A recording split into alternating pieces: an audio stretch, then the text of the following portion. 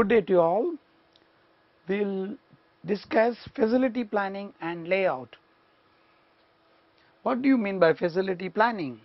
You are going to decide where your plant is going to be, which may be India, it may be in some other country. Then where are you going to house your other facilities like buildings, machinery? This is what we plan to cover during this session. Facility planning, why is it becoming a necessity? You may be operating in particular condition, the labor cost in that area might have become a change factor. You find suddenly there is a unionized activity, so there is a sudden jerk of labor. For example, there are several shoe factories near Ambur, about 150 kilometers from Chennai, and there we found a lot of people have started shoe factories. So progressively the labor cost has gone up. So people are now started migrating to other places to start shoe industry. There are people who have even started shoe industry in Jammu. Similarly, raw material and supporting services may often change. You may be getting your raw material near your factory. Suddenly there may be a change and raw material availability would have shifted. So in such a situation you need to relocate your facilities. Product market also may change. Suddenly demand may shift. You might have found tier 2 industry particular type of product was not selling. Now you find tier 2 industry also is using it. In that situation, point of sale is very close. You shift your factories closer to that. For example, one of the method followed by Madras coats, they used to produce the yarn at a central place, and the dyeing plants were spread over all India, point where the sale is going to take place. Whereas some government factories which want those yarn, they set up only a dyeing unit. So there was a change needed to relocate it to accommodate this.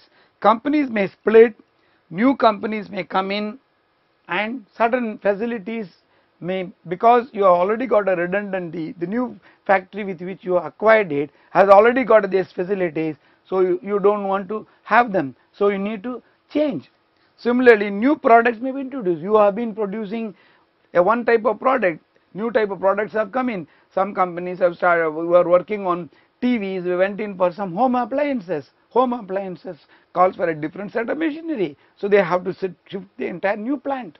Similarly, this is another becoming a major issue. Political and legal requirements becoming very tough. Some of the places where you find the governments are very friendly. For example, Gujarat is a very friendly state in terms of manufacturers, whereas there are very militant problems in terms of the militancy, in terms of formation of new plants in West Bengal. You know the classic example of nano factory, how it could not be started in West Bengal and has to be shifted to other place like Gujarat. Facility planning has 4 levels. Before we go into individual level, let's look at what are the 4 levels.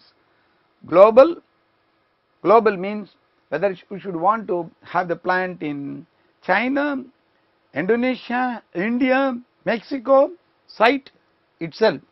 Macro planning is within Mexico, within Japan, whether it should be within China, should it be in Guangzhou project, state or some other place, site. Then micro, having decided that will be in this place, it will be in Gujarat, or it will be in particular part of Mexico, or it's going to be in Guangzhou. In that case, what type of buildings, where it should be exactly located, and further drilling down, what type of machinery is to be placed, which department should come where, all these things are covered at this level. So facility planning has 4 levels. Now let's look at the different levels and what are the types of activities are involved in these levels. Globally, first, where are the sites going to be? World or country. As I was telling you, world is also now a big open with web connectivity and information highways. World is a global village. So you don't have to worry which part of world you are in. You can have your There are companies which manufacture a product in one place, buys material from some other place. For example, let's take my own experience on mother of coats. We used to buy cotton from Australia, manufacture that yarn in India, get it woven in another country, sell it as garment in another country. So it can be a different geographical spread. Then once you decide, the macro layout has to be done. What type of site is to be done, which are the department, engineering department, utilities department, workshop, infrastructure. If they are going to have a colony, what type of colony should be there, and some recreation facilities, all have to be decided here.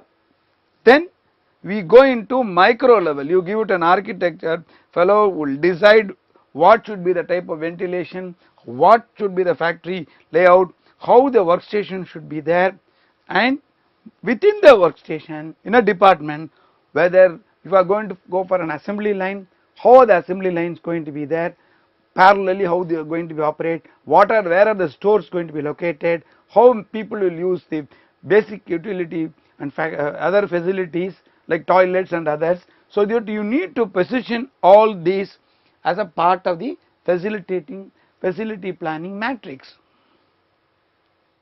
At the global level, the geographic coverage of a production capacity, the source of input. I think when the materials movements are going to be very high, particularly like cement plant, you will find most of the cement plants where the bulk of the raw materials limestone is up north in India, because it is very expensive to transport basic raw material like limestone across the country. Similarly, it may be based on skill availability.